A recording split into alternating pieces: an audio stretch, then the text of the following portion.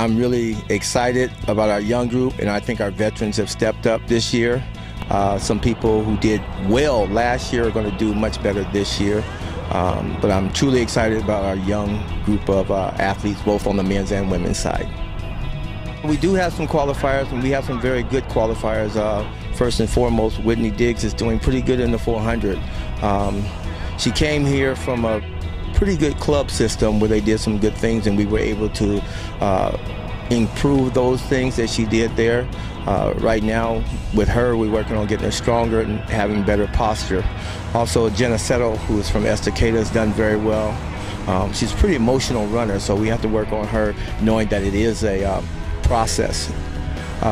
The other sprinters and jumpers, CC Jackson's our multi that's taking the place of Jonisha Vincent, and I think she's going to be an All-American at some point too, as well as Bailey Sims is doing an outstanding job in both the sprints and the jumps. The returners, Jasmine Radcliffe.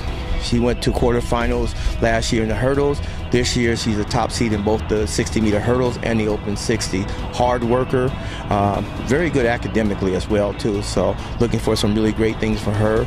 On the freshman on the guys side, Gifton is doing a great job in the jump. He's going to New York, and we think he might be able to pop into the 49 area before this indoor season over, which will hold well for him, doing absolutely wonderful outdoors. A veteran athlete, and I'll just say that, Nevin Lewis. Nevin Lewis is finally free to do track and field. He's done with football completely, and I think he's going to be an outstanding decathlete.